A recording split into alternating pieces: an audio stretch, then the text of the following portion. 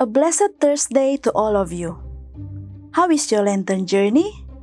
This is Sister Daisy of the Daughters of St. Paul for today's reflection from the Gospel Power.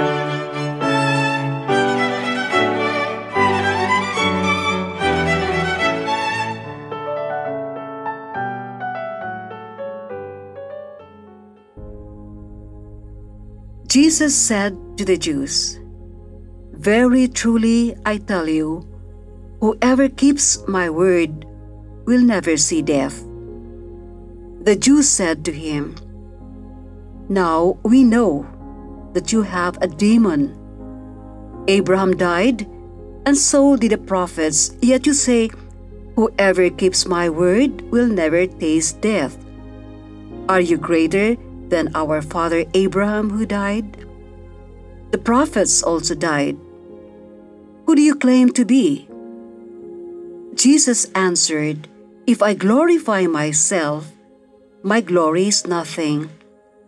It is my Father who glorifies me, He of whom you say He is our God, though you do not know Him. But I know Him. If I would say that I do not know Him, I would be a liar like you. But I do know Him, and I keep His word. Your ancestor Abraham rejoiced that he would see my day. He saw it and was glad." Then the Jews said to him, "You are not yet 50 years old, and have you seen Abraham?" Jesus said to them, "Very truly I tell you, before Abraham was, I am."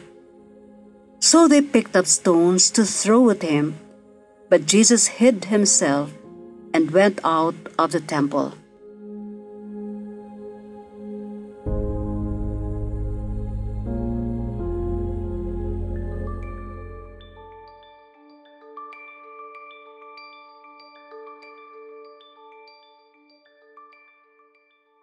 Brothers and sisters, the human mind, unenlightened by faith, cannot make a connection with God. Prideful human logic leads only to a dead end. This is what we observe in the conversation between Jesus and the Jews. They are initially identified as believers, perhaps because they are drawn by the signs that Jesus has been performing in their midst.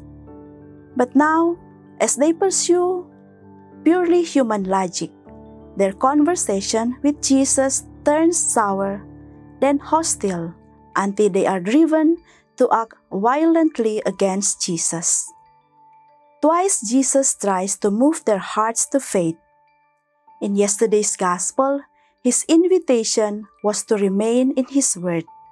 In today's Gospel, He assures them that those who keep His word will not experience death, but the Jews choose to listen to their stubborn and prejudiced minds rather than sense what their hearts tell them about their experience of Jesus.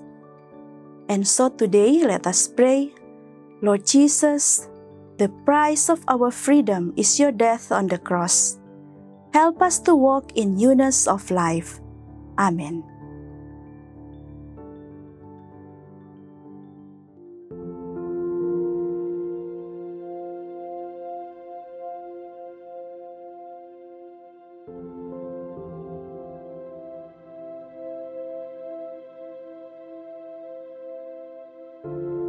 Let us pray. Lord Jesus, you have full knowledge of every person, of our national problems and their causes, and you know the longings of our hearts. Lord, in the coming election, help us know and examine the track record and qualifications of candidates. Enlighten us to elect the right public servants to address our national problems, and may they invite public participation in the process. Lord, in the face of election anomalies like vote buying and the use of government funds to campaign, enable us to speak out the truth and act accordingly as upright citizens and practicing Christians, so we can witness in words and actions the faith of 500 years you have gifted to our country. Amen.